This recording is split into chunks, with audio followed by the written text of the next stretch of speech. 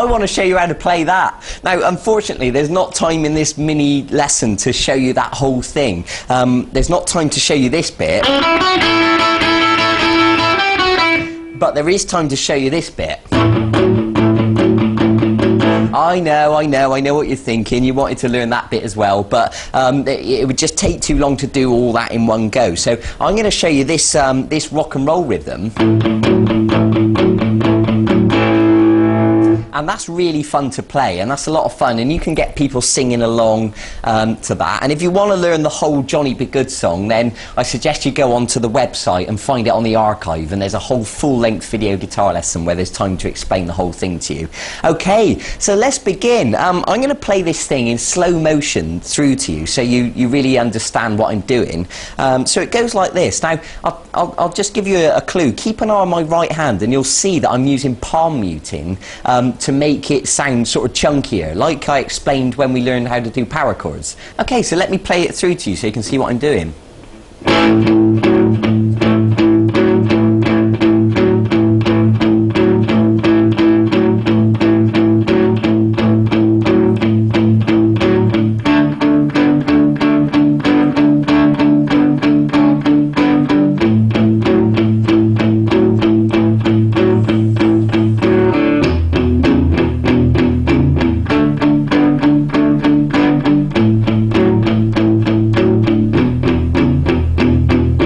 Okay, so that is known as a 12-bar sequence. You've probably heard of the 12-bar blues, and really rock and roll and blues are cousins. Really, blues is just a slower version of rock and roll. For example,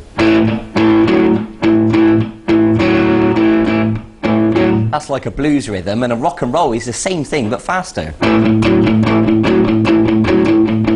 Like that, okay? So I hope you get the idea. So let me begin by explaining exactly what it is I'm doing. So if you take your first finger and put it on the 4th string of fret 2, and what I'm going to ask you to do is to pluck the 5th string and the 4th string. Now, of course, the 5th string is open at this stage, so it'll sound like this. Good. And you can do that twice. Now what I want you to do is to take your 3rd finger and put it onto the 4th string at fret 4. Now, of course, we don't need this note anymore. I mean, generally, I tend to actually leave it on there, but it makes no difference. So we're going to pluck the 5th string open now and the 4th string at fret 4. And now I'm going to ask you to go back to fret 2 again. So I hope that makes sense. If we join it together, it should sound like this. Okay, now what I'm going to ask you to do is to play it twice.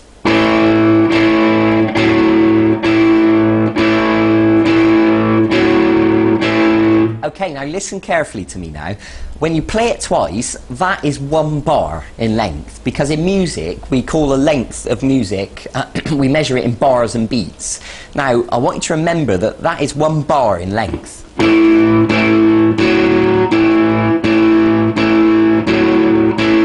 Okay, now here's the thing. I'm going to ask you to play 4 bars, so it should sound like this.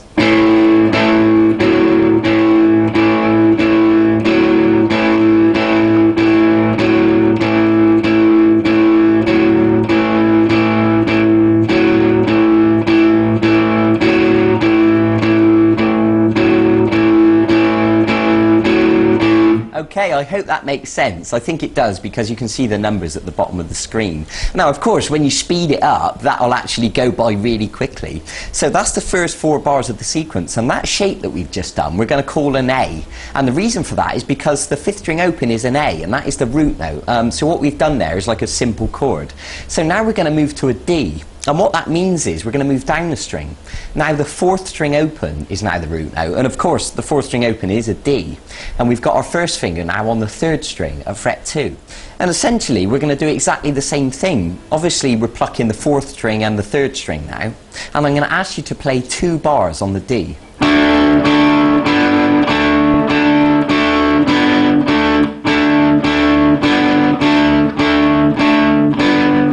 Good. So up to this point we've got 4 bars of A and 4 bars of D. Now we're going to move our finger back again, back to the A. So we're now on the 4th string at fret 2 again, and we're plucking 5th string open and the 4th string.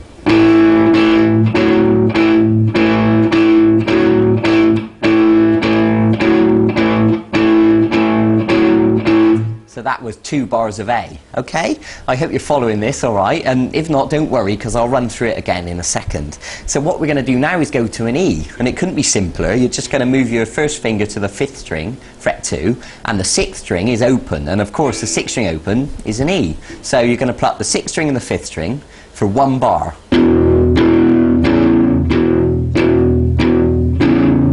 Good. I hope you're following this. And of course, if you need to pause it and just, and just catch up, that's absolutely fine. But I'll keep going for the second. We're going to go to the D again now for another bar. So that's the 3rd string at fret 2 and the 4th string open. And now we're going to go back to the A for 1 bar. And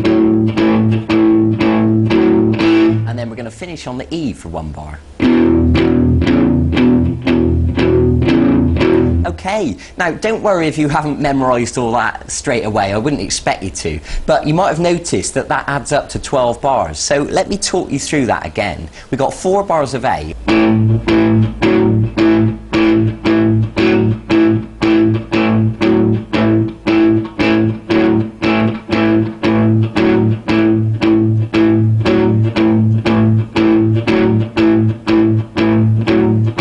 Very good. And it might be worth me pointing out, you might have noticed I'm using palm muting. Remember we learned that when we learned the power chords. I'm touching gently with the palm of my hand, just on the strings a little bit, enough to dampen the notes. Because otherwise, if we didn't use the palm muting, it would sound like this. And it doesn't quite sound as cool, okay? So we've done the 4 bars of A, just to refresh your memory, onto 2 bars of D.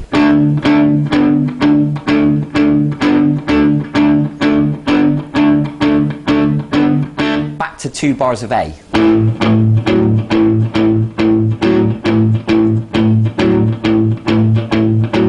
1 bar of E. 1 bar of D.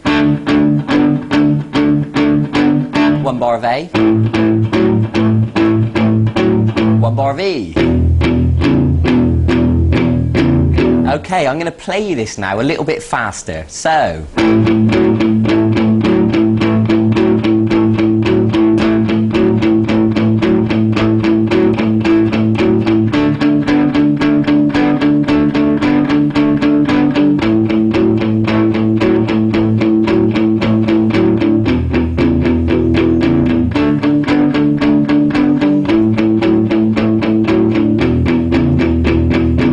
You can see that it sounds really cool once you get it up to that speed. So it's going to take a bit of practice for you to get it like that. Don't expect to get it perfect straight away. It took me a lot of time to practice and get it that smooth, okay? So be patient with yourself. I'm going to play it now at full speed so you can really get a feel for the energy.